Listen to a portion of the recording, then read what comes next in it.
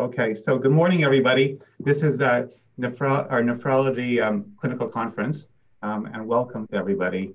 Before I start, I want to, this has been a really tough time with COVID, and we're just past Thanksgiving, a week and a half, and I want to, discuss some things I'm thankful for. Well, you may be thankful that it's not going to be a COVID discussion again, but I am thankful that a vaccine is coming. I'm also very thankful for a superb nephrology team, which has worked really, really hard at this COVID time. I'm very fortunate as well to work with a superb team of nephrologists, a really superb team. And two nephrologists in our group are going to join me in this presentation. One is Dr. Shastry, a superb nephrologist who joined us 7 years ago, as well as Dr. Gandhi, who joined us about 7 or so months ago and has been a great addition to the group.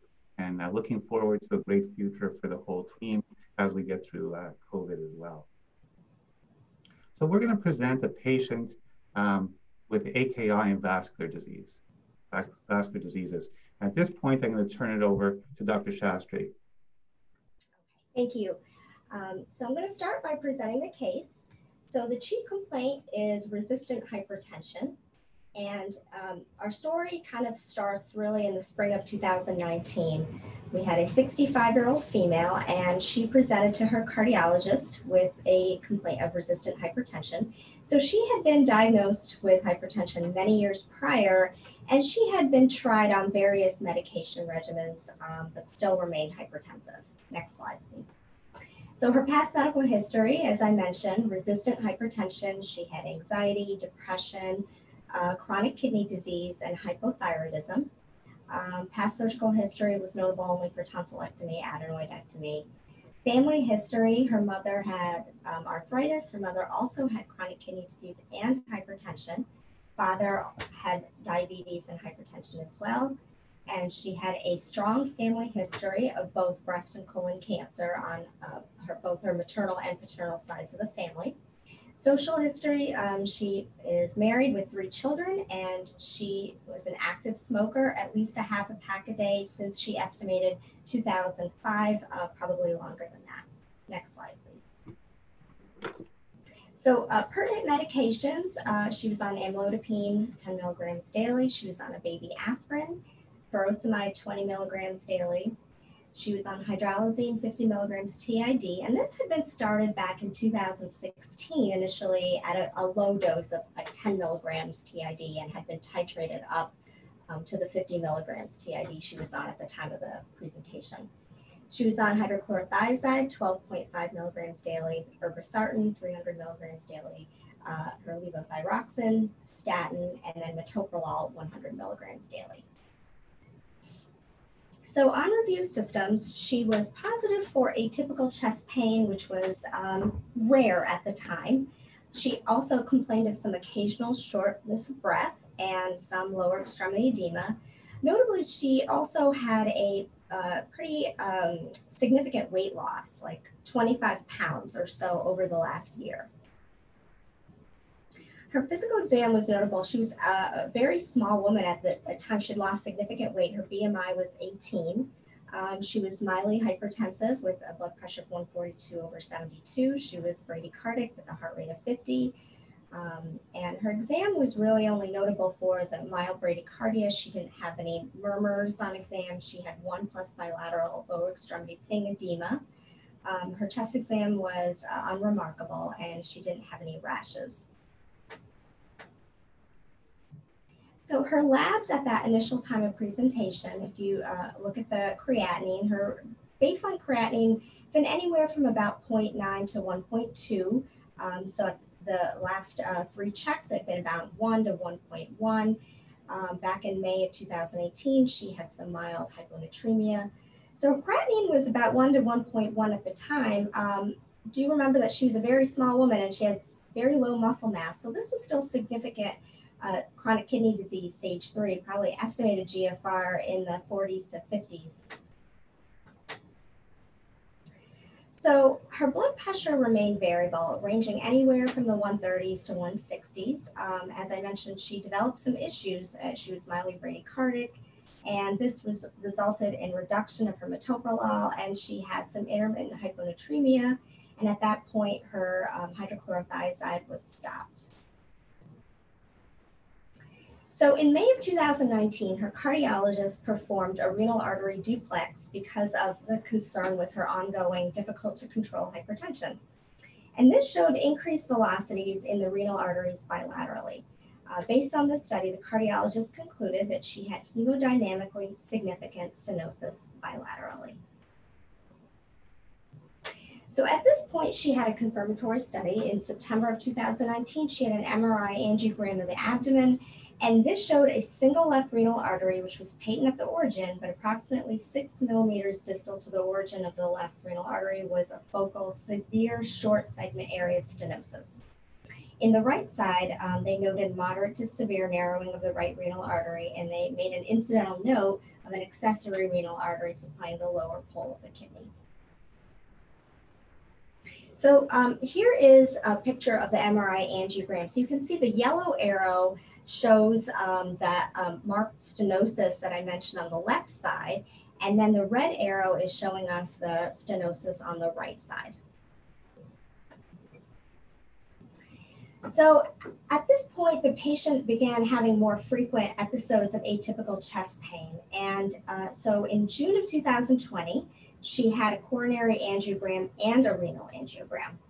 And the coronary angiogram showed normal coronaries, normal LV function, but there was about 60 to 70% stenosis in the left renal artery, and a Herculite renal artery stent was placed. The patient was started on clopidogrel along with the aspirin she was already on. Mention was made of diffuse disease in the right renal artery, and the right accessory renal artery was mentioned as well, but no intervention was done on this side. At this point, I'm going to turn it back over to Dr. Grieff, and he is going to talk to us a little bit about renal artery stenosis. Thank you, Shubha. So the question comes up about renal vascular disease and hypertension, and when to revascularize and what is the data. First, I want to review secondary causes of hypertension. And these are some of the causes that we see in the office and we think about. One is medication-induced, and that includes non-steroidal anti-inflammatory agents, oral contraceptives, steroids, calcineurin inhibitors such as tacrolimus and cyclosporin, angiogenesis inhibitors, and tyrosine kinase inhibitors. Illicit drug use, renal disease, primary hyperaldosteronism, often manifested with a low potassium, which is even on the borderline low range, renal vascular disease, obstructive sleep apnea, pheochromocytoma, and Cushing's, the last two being quite uncommon. But in this case, I want to talk about renal vascular disease because that seems to be the elephant in the room. Renal vascular hypertension was first described by a pathologist who actually graduated from McGill, my alma mater. Hence, I will mention him proudly. So he noticed at autopsy, he was a pathologist, he noted narrowing of the renal arteries in patients with hypertension. To test this hypothesis, he clamped the renal arteries in dogs and observed a rise in blood pressure. Later, it was discovered that the hormone renin is a mediator of the hypertension. And it was usually measured in gallbladder units initially before it was termed renin. I just want to show you what he described, being in a two kidney model where you would clip one side, the blood pressure would go up and the renin levels would be high, and the patient would be normovolemic. If you have one kidney and clip that renal artery, in fact, the renin levels may be normal, but at the cost of a very high blood pressure. And this is the same thing that would happen if you had two kidneys and two stenoses. Often a normal renin, but high volume and high blood pressure. So what renal artery stenosis does is that it stimulates renin release from the kidney, which converts angiotensinogen to angiotensin 1. Angiotensin converting enzyme from the lungs converts angiotensin 1 to angiotensin 2. And angiotensin 2 is an extremely powerful vasoconstrictor, and as well, it acts on the adrenal gland to stimulate release of aldosterone, which contributes to salt and water reabsorption by the kidney. So renal artery stenosis, when we see it, is much more often seen in patients with atherosclerotic disease and fibromuscular dysplasia. Fibromuscular dysplasia I will not mention any further than saying that it's often seen in young women and is quite uncommon. Now, renal artery stenosis is seen in 1 to 5% of patients with hypertension, and it's as high as 7% of patients with hypertension if the patient's more than 65 years of age. The clues for diagnosis of atherosclerotic renal artery stenosis are an onset of severe hypertension after the age of 55, unexplained deterioration of kidney function during an ACE or ARB therapy, especially of more than 50% rise in the creatinine, presence of diffuse atherosclerosis, presence of an unexplained atrophic kidney or renal asymmetry of renal sizes more than 1.5 centimeters, episodes of acute flash pulmonary edema or refractory CHF with impaired kidney function, as well as a systolic diastolic bruit, which lateralizes to one side. So what happens? Why does an ACE or ARB decrease renal function in these patients? Well, these patients have renal artery stenosis, and what ends up happening is that decreases blood flow into the glomerulus. This is a stylized picture of the glomerulus. To maintain GFR, angiotensin II constricts the efferent arteriole to maintain increased glomerular filtration pressure. So in fact, it's the constriction of the efferent arteriole in renal artery stenosis that's maintaining GFR. If you take away the angiotensin II, that will decrease glomerular pressure and decrease GFR. And it's often reversible, usually reversible, when you stop the ACE inhibitor or the angiotensin receptor blocker. What are the associations with renal artery stenosis? They have a higher risk of chronic kidney disease, coronary artery disease, stroke, peripheral vascular disease, all complications of the vascular disease. The diagnostic testing for renal artery stenosis, renal arteriography is the gold standard, but because of the concern over contrast, dye, and accessing the arterial circulation, we have alternatives. One, which is used most commonly, is a duplex Doppler ultrasound, otherwise CT angiography, and as in this patient, a magnetic resonance angiography. Selective renal vein renin measurements are not useful as initial diagnostic tests for renal artery stenosis and are really basically never done. What are the treatments for renal artery stenosis? One is medical treatment, percutaneous renal angioplasty, usually with stent placement or surgical revascularization. I cannot remember the last time that a surgical revascularization was planned solely for the treatment of renal artery stenosis causing hypertension. Who would you consider treatment for renal artery stenosis? Well, a short duration of blood pressure elevation prior to the diagnosis of renal artery disease, failure of optimal medical therapy to control the blood pressure, intolerance to optimal medical therapy, or recurrent flash pulmonary edema and or refractory heart failure. So what is the data for stenting for atherosclerotic renal artery disease? There are two studies that were done, the Astral study and the Coral study, both done in the last decade or so. Let's talk about the Astral study, which was published in 2009. They looked at the effect of renal artery revascularization on renal outcomes. They randomized 806 patients with atherosclerotic renal artery disease. It was non-blinded, and they were randomized to medical therapy plus or minus endovascular renal artery revascularization. And they had to have substantial renal artery disease and at least one renal artery. There was really no significant difference in renal function. It was small. There may have been one microgram of creatinine per mil, which is a fraction of a creatinine measurement, but there were very small differences between medical therapy and revascularization. So much so that the serum creatinine was really almost the same. So this is in hundreds of micromoles per liter, which is creatinine approximately 2, because it's 90 micrograms per mole per liter per 1 milligram per deciliter of creatinine. This is in SI units.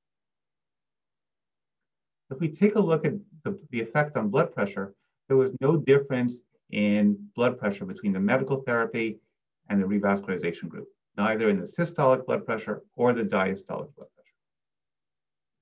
The next study that came out about 5 years later was a Coral study, and they looked at stenting and medical therapy for atherosclerotic renal artery stenosis. And they randomized 947 participants with atherosclerotic renal artery stenosis with either systolic hypertension, with and either systolic hypertension with 2 or more drugs or CKD. And they followed them for occurrence of adverse cardiovascular and renal events. They were deaths from cardiovascular renal events, MI, stroke, hospitalization for CHF or fallen renal function, or need for dialysis. And the CORAL study showed no benefit in that event-free survival, that group of endpoints between stent or medical therapy alone.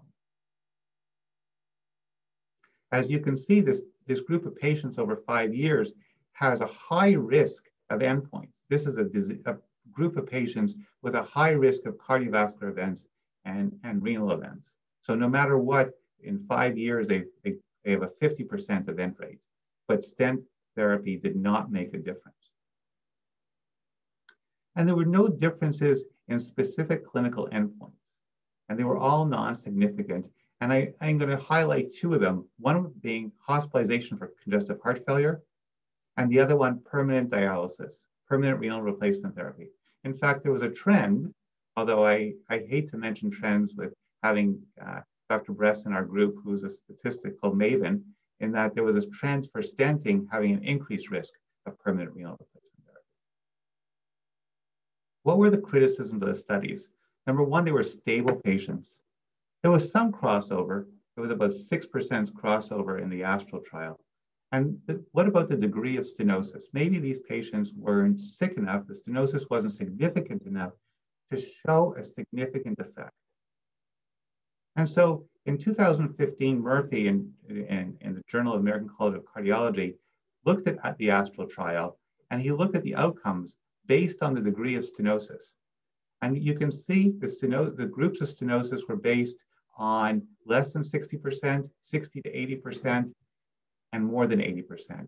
And there was no difference in the outcome between the stent group and the medical treatment group.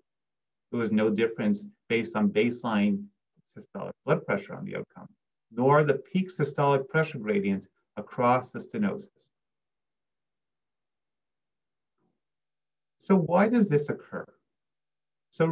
And one explanation can come from a study that was published in Nephrology, Dialysis, Transplantation 2010. And what they did is they took 62 patients who had a nephrectomy of an atrophic kidney for uncontrolled hypertension and vascular disease between 1990 and 2000. And these patients were older, around 65, 45% male. A large percentage of these patients had intrarenal disease. 39% of the subjects had evidence of atheroemboli, and 52% had hypertensive vascular changes. Let's take a look at pictures of 2 of those pathologic studies in the patient. On the left, you can see that the patient had large vessel renal artery stenosis in the kidney. It was, look at that onion skinning around that blood vessel, severe stenosis, and you can't imagine much blood flow going to the kidney with such severe small vessel renal vascular disease. On the right, you can see evidence of cholesterol emboli. Many of these patients had procedures, and as they had vascular disease, and you can see the cholesterol emboli occluding the arterioles. So that being said, I don't want to put a complete negative view on the treatment of renal artery stenosis and renal vascularization, because we do have cases and we do send some patients for revascularization, knowing full well that in fact, in the studies that these were very stable patients. And I want to present a patient who was taken care of by doctors Chenapati and Sue several years ago. She was 64, she had severe vascular disease, and she had a single kidney because the other kidney was removed, I think, for cancer. And she had uncontrolled hypertension. And you can see in 2013 and 2014, these are creatinines on the left, and you can see her to an episode of AKI and slowly rising creatinine. And she presented with AKI in 2014 with a creatinine up to 4.5, and she was oliguric and she had congestive heart failure. And she had renal artery stenting, and you can see that her kidney function returned to close to normal. And in fact, I think she has since passed, and it had nothing to do with her renal vascular disease. So what happened to our case? At this point, I'm going to turn it back to Dr. Shastry to discuss the evolution of our case. Okay, So after the renal artery stent was placed in August 2020, the patient was then referred to pulmonary because she was experiencing worsening shortness of breath. And she was diagnosed with COPD at the time. And she had a CT, which showed bilateral pleural effusions. Shortly afterward, later that month, she was then admitted to Newark Wayne with severe shortness of breath. And she had a CTP protocol at this time. Did not show a P, but it showed increased size of the pleural effusions. So during her hospitalization, she was diuresed with IV Lasix and she had thoracentesis. The pleural fluid was transudative and it was negative for malignancy. And because it was transudative, there was a concern for congestive heart failure. She was seen by cardiology, but they did not feel that she had congestive heart failure. And what happened with her blood pressure? Her blood pressure was actually low at this time, and most of her antihypertensive medications were stopped. Her creatinine increased from her baseline, which if you recall was about 0.9 to 1.2 up to 2.3. It did come down a little bit at the time of her discharge. It was 1.96, and she was discharged from the hospital with a referral to nephrology.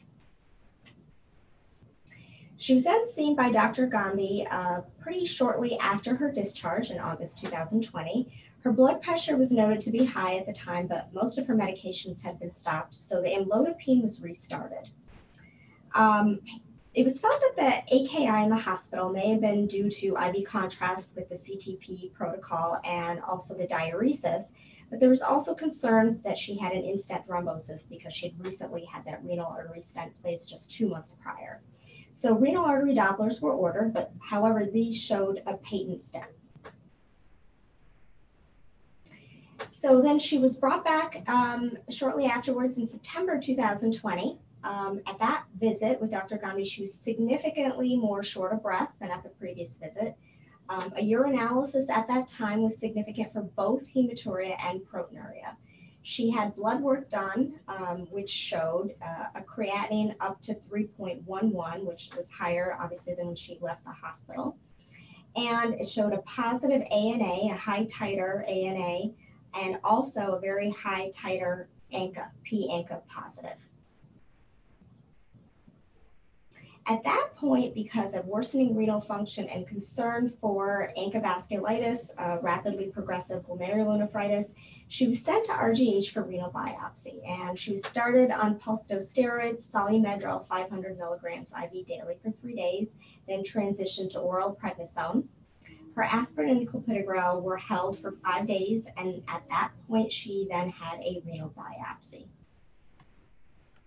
So the renal biopsy results showed very focal, crescentic, necrotizing glomerulonephritis, but this was only seen in 1 out of 39 glomeruli.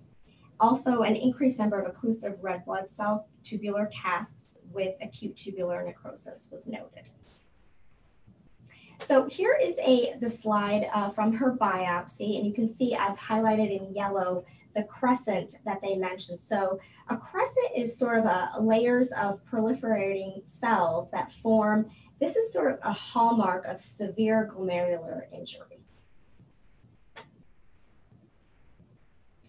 So given the biopsy findings, her history, the positive ANA, the renal pathologist felt that she may actually have something called drug-induced ANCA vasculitis, and the pathologist specifically cited the patient's use of hydralazine as a potential cause. And at this point, I'm going to turn it over to Dr. Gandhi, who's going to talk to us about this diagnosis. Thank you. While you're putting that up, I do see one question on the Q&A, and we'll try to answer the questions at the end. You can go ahead and put up your presentation. Please ask your questions on the Q&A bar. Yes, we can see your screen. All right. Thank you, Dr. Shastry and Dr. Grieff, for a great presentation. I'm going to present about drug-induced ANCA vasculitis. As Dr. Shastry mentioned, that was a diagnosis. First of all, this is a very rare disease, and there's not very strong data because of the rarity of the disease, but I will try my best to present the evidence out there associated with this disease. So before I start talking about drug-induced ANCA, briefly mention about history of ANCA vasculitis in general. The disease like ANCA vasculitis has been described more than a century ago by Peter McBride, where he noticed that these patients presented with necrotizing vasculitis and granulomatous disease involving respiratory tract and kidneys causing glomerulonephritis. And then back in 1954, Goodman and Churg wrote a detailed description of disease known as Wegener's granulomatosis. Nowadays, it is called as GPA, granulomatosis with polyangiitis. And again, the presentation was similar with necrotizing granulomata with respiratory tract involvement and glomerulonephritis. This year was very important because Fauci and Wolf introduced a treatment with cyclophosphamide and corticosteroids for this disease called as Wegener's granulomatosis, with excellent results and nearly complete and long-lasting remission of the disease. And I want you to pay attention to this slide because you're right, this is Anthony Fauci. So from ANCA vasculitis to COVID-19 to HIV, he has done everything, like a great physician scientist. Very important, he was just 32 years old, almost what I am now when he did that. Back in 1985, there was a major breakthrough came in because they were able to detect antibodies associated with this disease.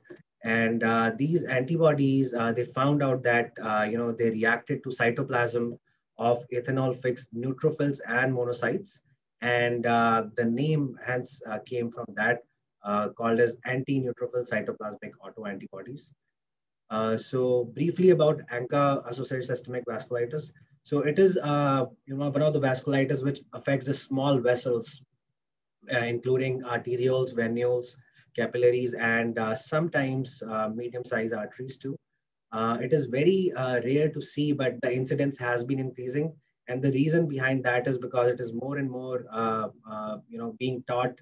And we now have this, availability of ANCA antibodies and capability to measure that. The diagnosis is being done more frequently. Then finally, it is a posse-immune vasculitis. Posse-immune meaning if we take the biopsy sample, it is very rare to see immunoglobulin or complement deposits on the biopsy itself. There are mainly two types of ANCA antibodies. There are a few other which I will go in my future slides. But main two ANCA antibodies are C-ANCA and P-ANCA. It is based on the immunofluorescence, how it stains with cytoplasmic staining, indicating C-ANCA, and perinuclear staining indicating P-ANCA. C-ANCA correlates with PR3 or proteinase 3 antibodies and reactivity, and the P-ANCA staining correlates with myeloperoxidase antibody staining. So coming on to drug-induced ANCA vasculitis. So more recently, researchers have been seeing, and more case reports have been coming out, attributing certain drugs towards causing this vasculitis, who also on top of causing vasculitis, they have positive ANCA antibodies. And this is the most important list, to keep in mind, because there are few drugs in this list we do prescribe quite often, and we see a lot of patients are on these drugs. Starting with antibiotics, cefotaxime and minocycline has been attributed to drug-induced ANCA vasculitis. Then antithyroid drugs, including methimazole, carbimazole, propylthiouracil, and benzyl thiouracil. Then anti-TNF alpha agents like adalimumab, etanercept, infliximab. Psychoactive agents like clozapine, thioridazine, and other drugs like allopurinol, penicillamine, hydralazine, levamisole, and phenytoin and sulfasalazine. Among all these drugs, the most common ones are antithyroid drugs, hydralazine, and minocycline. And among these drugs, hydralazine is the most common cause of drug-induced ANCA vasculitis. A short note on levamisole. So levamisole is an anti-parasitic drug. And why it is important to know about why levamisole causes drug-induced vasculitis is because 70% of illegal cocaine sold in the US is contaminated with levamisole. I was very curious, to find out why somebody would mix anti-parasitic drug with cocaine. So it turns out that it has a co-stimulatory effect to enhance the effect of cocaine. And obviously, it increases their profit margin because it's not cocaine, they're mixing it with a cheaper, drug in that. So very important to know because a lot of times we see at RGH, all the time we see these cocaine abusers and, history of cocaine abuse. And if you have concerns like, they are presenting with pulmonary renal syndrome or just like, acute kidney injury and we cannot explain and they have protein and blood in the urine, very important to think about and check check for cocaine abuse in these patients. So epidemiology, well, this is, there are no clear data on the prevalence, but there are few studies here and there, which kind of,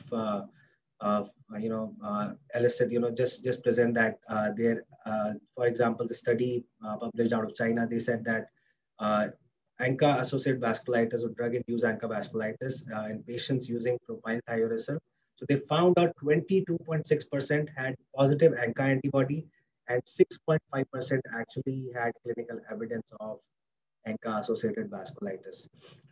Then there is another study published in 2005 in Arthritis Rheumatology Journal. And they said, again, with this antithyroid drugs, 11% had ANCA antibody positive and 4% developed ANCA-associated vasculitis, secondary to drug use. Then pathogenesis. So before, first of all, because it's such a rare disease, but there are few pathogenesis associated with drugs, which I'm going to mention next slides. But before that, it is very, very important to know the pathogenesis, the basic pathogenesis associated with ANCA vasculitis in general. So I have this video, which I'm going to, present and explain to you how the basic of ANCA vasculitis works. So again, this is an autoimmune disease, and like other autoimmune disease, it involves antigen-presenting cell, T cell, neutrophils, and B cells. B cells, are responsible for forming ANCA antibodies, and the start of this, cascade of ANCA vasculitis happens because of the interaction between neutrophils and endothelial cell present in the vessel wall. And any triggers like infection or environmental factors, they produce pro-inflammatory cytokines. And what pro-inflammatory cytokines does is they do the priming of the neutrophils. And as we know that we call them as granulocytes because they have granules in them. So these granules contain MPO and PR3 antigen. And what it does is this MPO and PR3 gets surfaced to the cell and attracts ANCA antibodies. And when ANCA attaches with MPO, PR3 and FC receptor, it actually changes the configuration of the adhesion molecules present on the surface of neutrophils. And this leads to, the start of this local inflammatory reaction by reactive oxygen species, proteolytic enzymes, and alternating complement pathway, and produce a severe inflammatory reaction. In addition to that, neutrophils also release pro-inflammatory cytokines, which attracts more and more neutrophils in the area, producing the severe necrotizing damage. And again, similar thing happens to the monocytes. And monocytes, they actually mature into macrophage and squeeze out of around the into the surrounding perivascular tissue, and basically again produce more and more damage in the surrounding area too. And the end result of this is it causes fibrinoid necrosis. And this fibrinoid necrosis, obviously leads to this hemorrhage in the surrounding area and leakage of RBCs. And when it happens in the lungs, it leads to pulmonary alveolar hemorrhage. When it happens in the glomerulus, it leads to hematuria. Few of these patients can develop, thromboembolism as a result of that. But the end result of, because of this damage in the blood vessel, it causes narrowing of the lumen and decreasing the blood flow to the vital organs and producing more damage.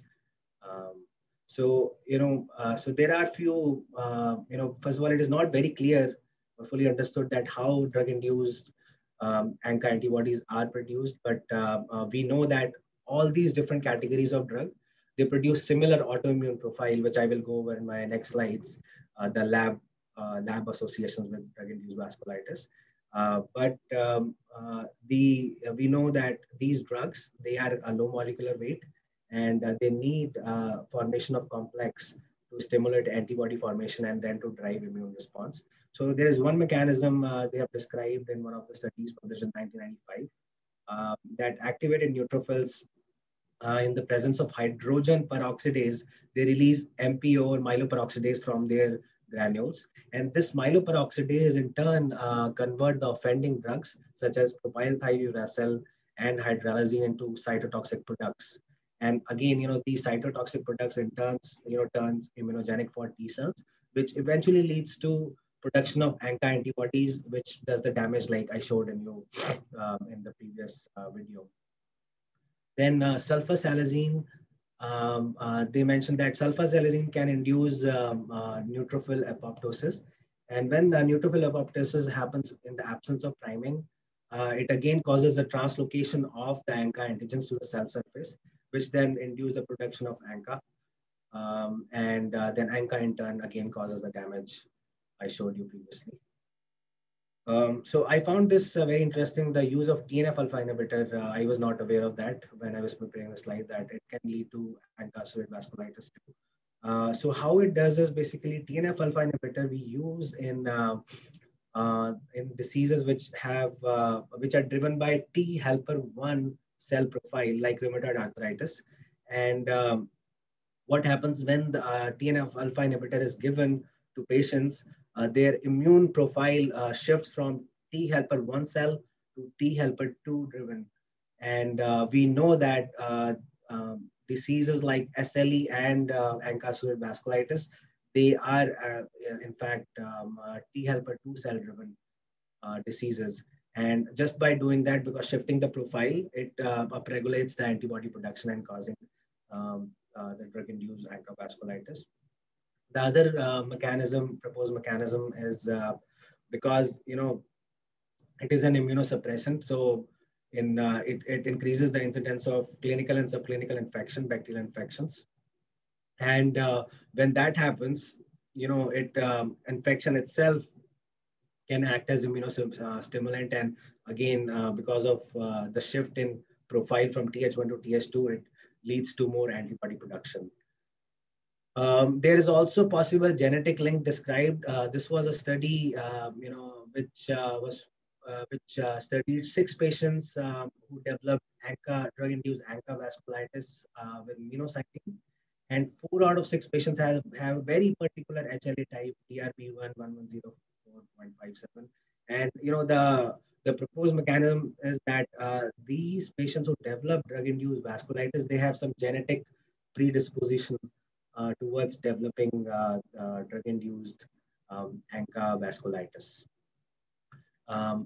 Then what does, as I mentioned that, it's such an overlapping disease, like primary ANCA vasculitis and ANCA vasculitis secondary to drug use have exactly the same symptoms and same way it presents, but very important, what is the difference between these two? So first of all, the primary ANCA, it usually recognizes only single antigen, whether it be MPO or PR3. So the antibodies are only made against one antigen. But on the contrary to that, drug-induced ANCA vasculitis can have multiple, antibodies, or like it can form antibodies against multiple antigens. Second thing is very important to know that they usually have extremely high titers with drug-induced vasculitis. Well, the theory behind that is these antibodies, when they're formed from drug-induced, they have very low avidity, and they require in very high amount to produce a vasculitis. I will give you an example. I am fortunate or unfortunate, I would say I'm fortunate to have both ANCA vasculitis, primary ANCA and drug-induced ANCA in my practice. And this patient, when presented with primary ANCA, you can see the titer. Initially 1:80, but we rechecked it, was 1:320. But in comparison to that, the patient we're presenting today, you can see 1:10,240. I mean, it's like 30 times more than the titers from primary ANCA vasculitis. So you can see that how high the titers are in drug-induced vasculitis. So clinical manifestations like primary ANCA vasculitis, it can be very as subtle as arthralgia, malaise, fever, myalgia, and weight loss. Our patient did have joint pain and like severe weight loss for a few months before presenting, or it can be as severe as damaging, causing intra-alveolar hemorrhage, producing cough, dyspnea, and hemoptysis, having renal involvement leading to RPGN. And very rare manifestations have been reported in case reports like pericarditis, pyoderma gangrenosum, meningitis, and sensorineural hearing loss. So lab abnormalities. Well, as I mentioned in my previous slide, that they have ANCA antibodies to multiple antigens, but very important that 80 to 90% of drug-induced ANCA, they actually are positive for p-ANCA. And almost all of the patients have antibodies to MPO rather than PR3. And same thing happened in our patient too. She had very high MPO titers and positive for p-ANCA. Then second is, again, multiple antigens. Then I mentioned, I have been multiple ANCA antigens. We know of MPO and we know of c-ANCA and p-ANCA. But there are actually other ANCA antigens which have been studied. These are the 3 studies, and the other antigens which have been attributed to drug-induced ANCA is like MPO, HLE, cathepsin G, and lactoferrin. I'm not sure if we can test. I've never tested these other apart from MPO and PR3. But I there's something to keep in mind that if you don't see MPO, we can order maybe outside tests to see if we have strong suspicion of drug-induced ANCA vasculitis for these antigens. Then urine analysis, again, it causes glomerular inflammation. Any inflammation in glomerulus leads to proteinuria and hematuria, typical picture of glomerulonephritis. Then CT scan of the lungs can show nodules which were absent in previous imaging studies, and it can show alveolar opacities because of intra-alveolar hemorrhage. And then you can see large airway inflammation or stenotic lesions, and sometimes pleural-based lesions too. Again, HRCT is much better to look for above mentioned changes, and should be pursued if we don't see these changes clearly on the CT scan. Then because it's an autoimmune disease with a lot of inflammation going on, the inflammatory markers like ESR and CRP can be elevated. So, this is like in general, all the vasculitis, drug-induced vasculitis you would see. But since our patient had hydralazine, I did find some, information about what is the peculiar thing about hydralazine-induced vasculitis and what are the characteristics of hydralazine-induced vasculitis. So basically, it has been shown in a couple of studies that hydralazine-induced vasculitis has an incidence of 5.4% in patients on 100 milligram per day, and it can go up to 10.4% in patients taking medication at a dose of 200 milligram per day for more than 3 years. And predominantly it is seen in patients who are slow acetylators. Then this study was published in 2009. They studied 68 patients with hydralazine-induced vasculitis. And they said that predominantly it was happening in females. And mean duration of drug exposure was 4.7 years. And the mean dose was 142 milligrams per day. Our patient was on hydralazine for 4 years, and she was getting almost 150 milligrams per day of hydralazine. And then they also, in the same study, they said that, renal disease was very common on presentation, up to 81% of the cases. And patient also had other serological evidence of an autoimmune process, including 96% had ANA positive, which our patient was ANA positive indeed, and 26% had anti-DS DNA antibody positive. I think our patient also had anti-DS DNA positive. I think it was level was 10, and then 44% can have hypocomplementemia. Then this this study by Choi et al. And Kumar et al. They studied 323 cases of AKI vasculitis. Among those cases, 12 patients were exposed to hydralazine, and 8 out of 12 patients had pulmonary infiltrates, and 1 had hemoptysis. Only 6 patients had renal biopsy, and all of them had posse-immune concentric GN. So the mean duration in this study of therapy was 22 months with a cumulative dose of 146 grams.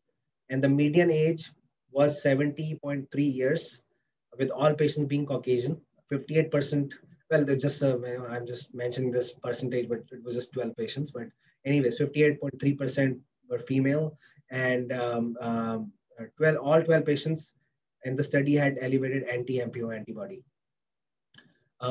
So the identified risk factors in conclusion of these studies, they said that hydralazine-induced AKI vasculitis can happen when there's a cumulative dose of more than 100 grams. Other risk factors as female gender and thyroid disease. Our patient, well, I have to calculate if it was 100 grams or not, but she, like it's a female patient we are talking about, and she did have hypothyroidism. Then they also mentioned that, some HLA-DR4 genotype, which I mentioned in the minocycline study also, that they had slow hepatic acetylation, and they can be at risk of developing drug-induced vasculitis. So very important to know, does the duration of drug use matter? Well, it actually matters, and why it is important to know that somebody would think, okay, for example, our patient has been on hydralazine for 4 years, and why would something happen now? Actually, more the duration of the drug.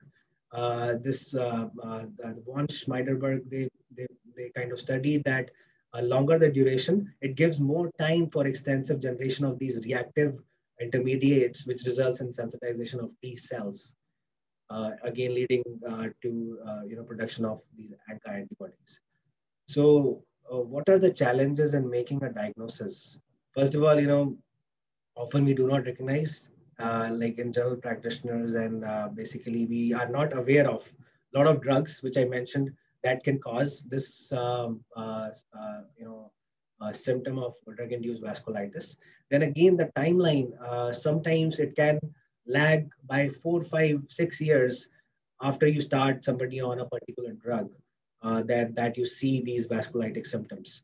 And then, again, if we are suspecting, it's very important that we order, we don't order the AKI antibodies and then the diagnosis is missed out. So what is the diagnostic criteria? It is based on 1994 Chapel Hill. And they said that obviously signs and symptoms of vasculitis and association of these symptoms should be temporally related, meaning somebody is having this weight loss and hematuria proteinuria since last 1 year, and hydralazine was started 6 months back.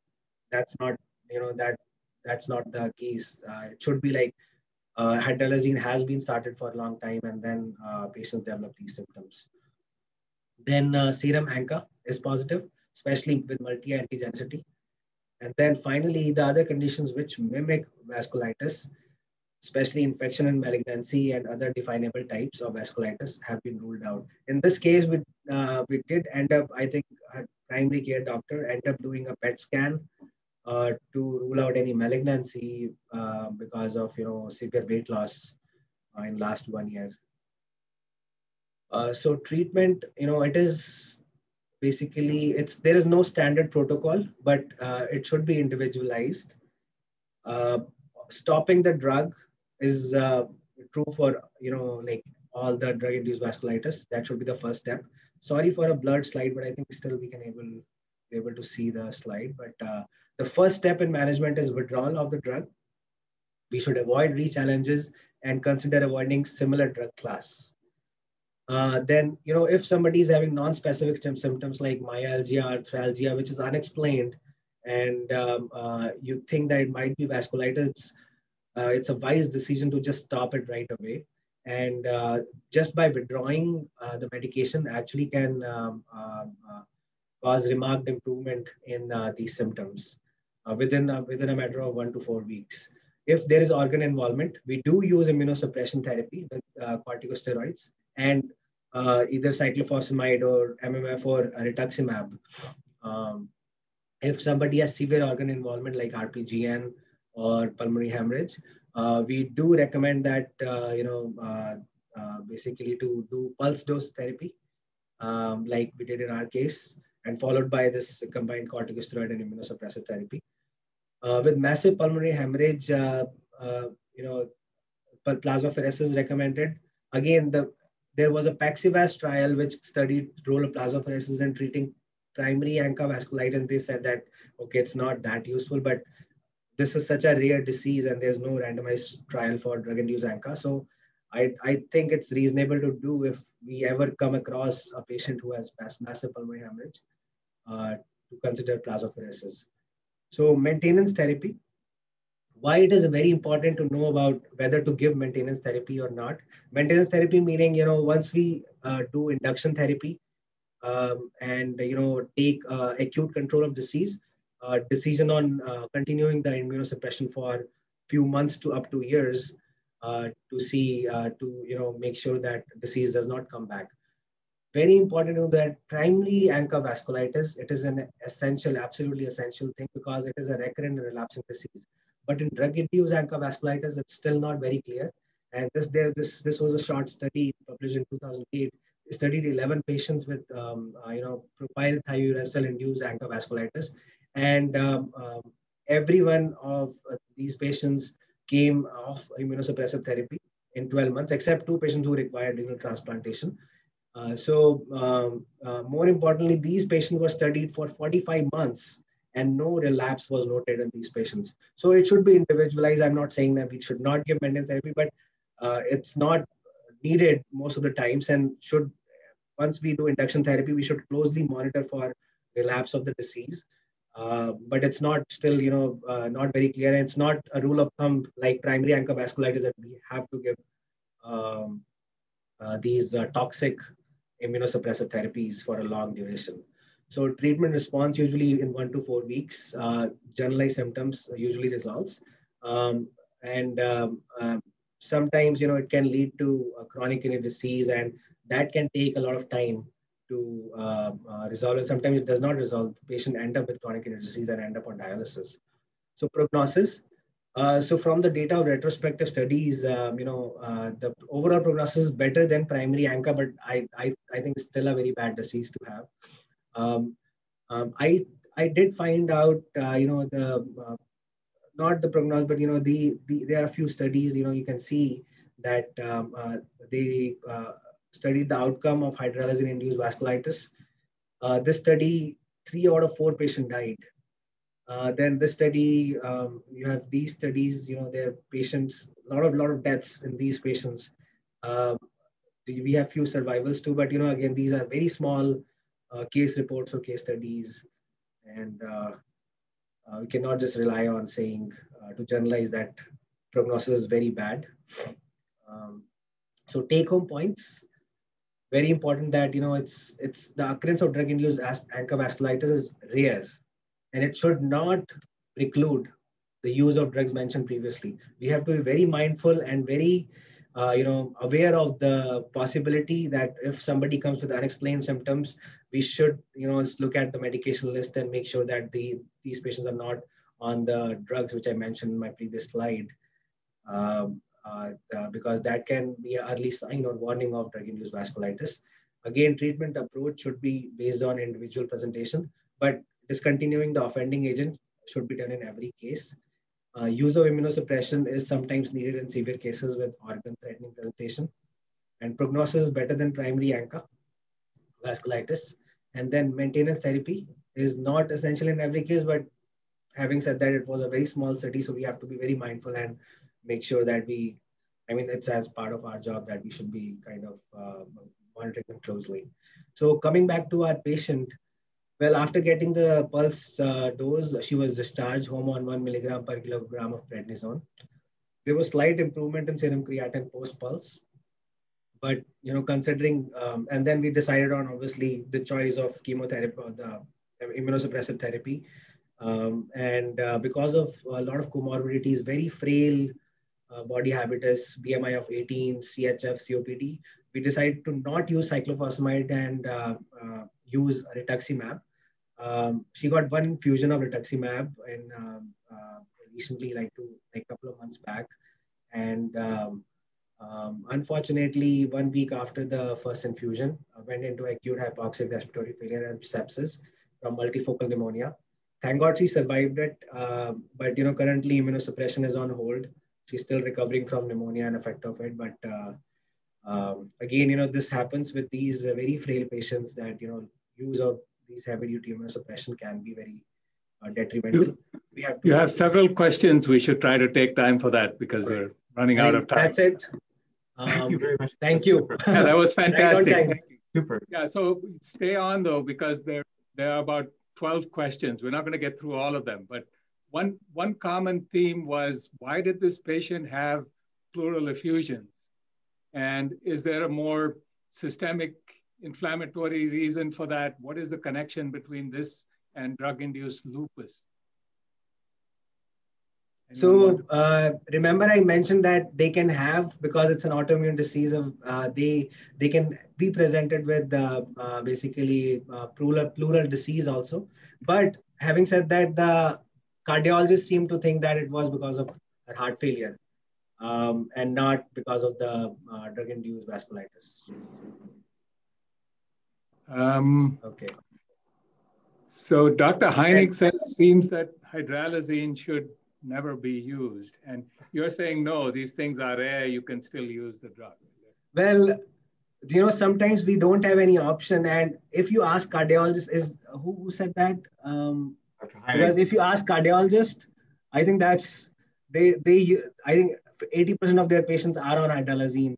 And, it's I cannot say to stop using it because a lot of times we don't have any other options. It's just that something to be mindful of, that it can cause these symptoms of vasculitis, and we have to recognize it early and explain to the patient also before starting that it can potentially happen.